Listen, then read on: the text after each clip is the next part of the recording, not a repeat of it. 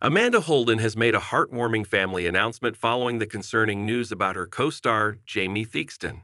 The Heart radio star 52 paid tribute to the dad of two 53 on Tuesday when Jamie revealed he's been diagnosed with stage 1 throat cancer.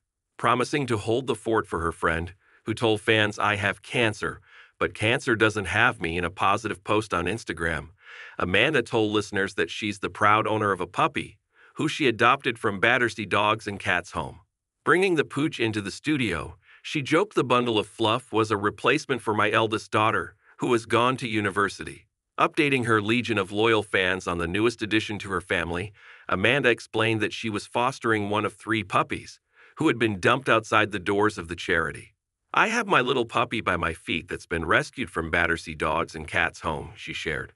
"I went to Battersea, got out the car, walked into the building, and she came out of her little holdall and she licked all my foundation off. I wouldn't take it from anyone else, but this little scrap is just so gorgeous." Adding the dog had been on her best behavior in the studio, she continued, "She's been so well behaved. We had lots and lots of cuddles. Battersea Dogs and Cats Home do a tremendous job, as do all shelters across the country. And if you're thinking of getting a pet, obviously think carefully, but think about rescuing or fostering. There's so many that need a home and need love. And cats. There are so many cats at Battersea at the moment. So yes, have a little look on their website, www.battersea.org.uk. Amanda was one of the first to react to her co-star Jamie's shocking news yesterday, as she told listeners how much she loved him. Explaining the presenter had given her strict instructions in his absence while he receives treatment, she said, "He has told us that we have got to hold the fort, and he has told us that the show must go on, and absolutely that's what we're going to do. We're going to do him proud." The Britain's Got Talent judge also rushed to social media to share her love and support. She shared Jamie's post about his diagnosis on her story and added, "We love you at Jamie_Theakston."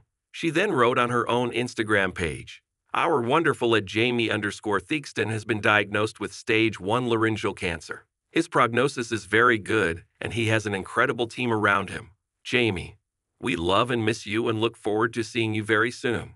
Following his diagnosis, Jamie thanked fans who noticed key symptoms before he was diagnosed with cancer. The broadcaster previously said he would be off the air for some time after struggling with his voice.